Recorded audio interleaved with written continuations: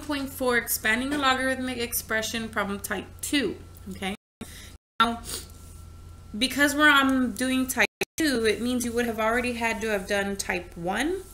So I didn't include the rules because you would have already seen them in the topic problem type 1. Again, if you watch the videos or even in the explanation of the first problem that Alex gives you, it will give you those 3 rules. So I didn't rewrite them there, but remember, for a quotient, you break it up with the minus of 2 logs. For a product, you break it up with the plus of 2 logs. For the power, you just bring the power to the front, right? It's essentially what's happening. Now understand that for some of these, you may need to simplify them first. And what I mean by that is you're going to want to write any kind of radicals as exponents, okay? So you definitely need to do that. And then if that radical becomes an exponent, that exponent actually needs to be applied to every single term. So that's what I mean by simplify it. So for instance, this one, I've got the square root. The square root can be written as whatever's on the inside there raised to the 1/2 power, because the square root is equivalent to a 1/2 power. But this 1/2 applies to everything inside. So when I simplify this, this is actually y to the 1/2. Z cubed to the 1/2 is 3/2 when you multiply those exponents. And then x to the 5th times 1/2 is 5/2. So this is the simplified version of the logarithm before I even expanded anything, okay? And so now what we're going to do is we're going to do the quotient rule first. So for the quotient rule, I have to take the log of the top minus the log of the bottom. Okay, so I have log of y to the 1/2, z to the 3/2, still the log of this entire thing, minus, because I'm doing the quotient, log of x to the 5/2. But I still have a product, so I now have to do step 2. So this will become log of y to the 1/2 plus log of z to the 3/2, and I still have the minus log x to the 5/2. Now there's nothing in the front here to distribute, and there's no exponent here, so these brackets are really not necessary, and I would not erase them until I've decided whether or not they were necessary. So when you do that step 2, breaking up the product, it is necessary for you to put the brackets in there at first, or big giant parentheses, and then later decide whether or not you need them, okay? And the only reason why I decided to erase them instead of write them again is because I don't have room for another line. Because even if I decide that I don't need the parentheses, I would have rewritten the line without the parentheses, but then I would still have to do step 3, and so I'd still need another line. And if you notice, I don't have that room. So once I decided I didn't need the parentheses, I just erased them simply because I'm running out of room. Otherwise, I would have written that next line without the parentheses and then do step 3.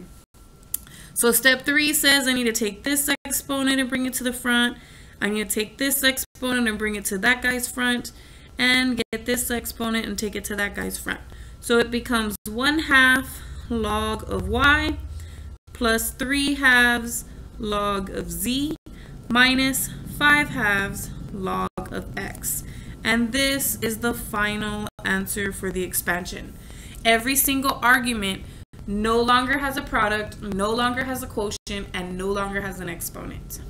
Now, let's look at this one. So the first thing I want to do is get those radicals in their exponent forms. And if I do that, I have x to the 5th over z, and then y to the 2/3. Okay? Now that radical was only around this one term, so I don't need to give that exponent to multiple terms like we did on this problem. So it's not necessary here for me to simplify any further.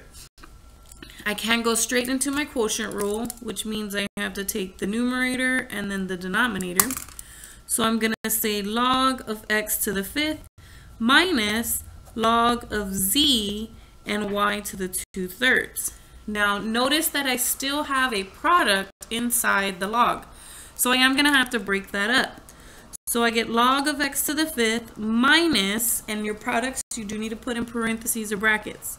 So log of z plus log of y to the 2/3.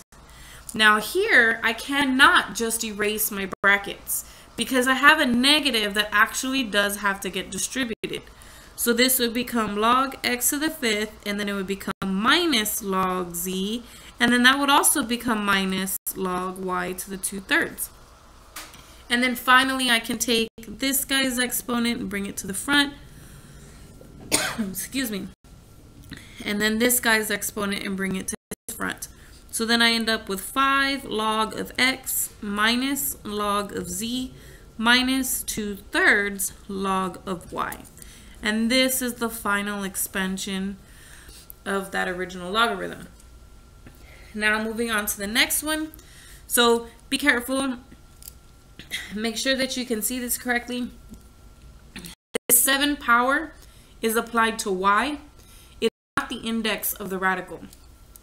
There is no index of this radical shown. So that means that it's automatically a 2. So I am going to first write this as y to the 7 and then x z to the 3rd to the 1/2.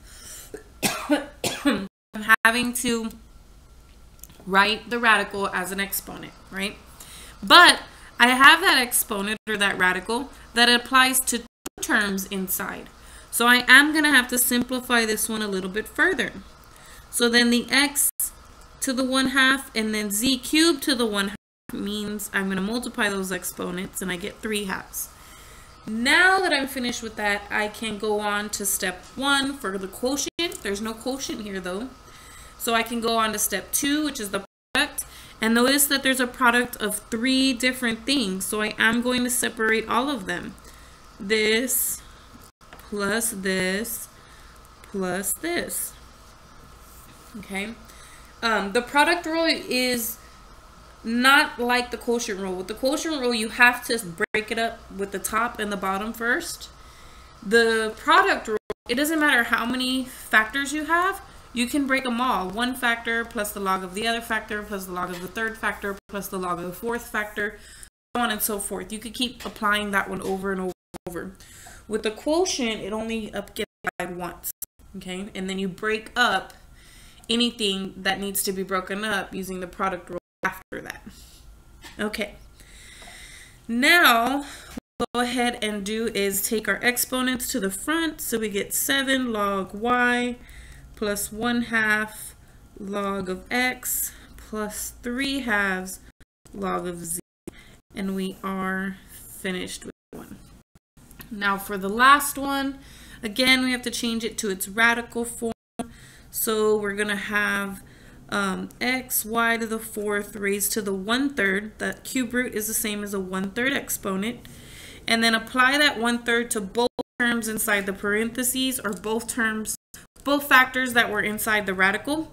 And you get x to the 1/3, y to the 4/3, and then the z squared is still at the bottom. Okay, now I'm going to break up the quotient. So I do have to do the numerator and then the denominator. So I get log of x to the 1/3, y to the 4/3, and then minus log of z squared. Then I'm going to do the product rule, which says I have log of x to the 1/3 plus log of y to the 4/3 minus log z squared. I do not have anything to distribute. I do not have an exponent outside the bracket to apply. So I do not need those brackets. So I am going to rewrite the whole thing because I do have without the brackets. And then I'm going to bring my exponents down. So I get 1/3 log of x plus 4/3 log of y minus 2 log of z.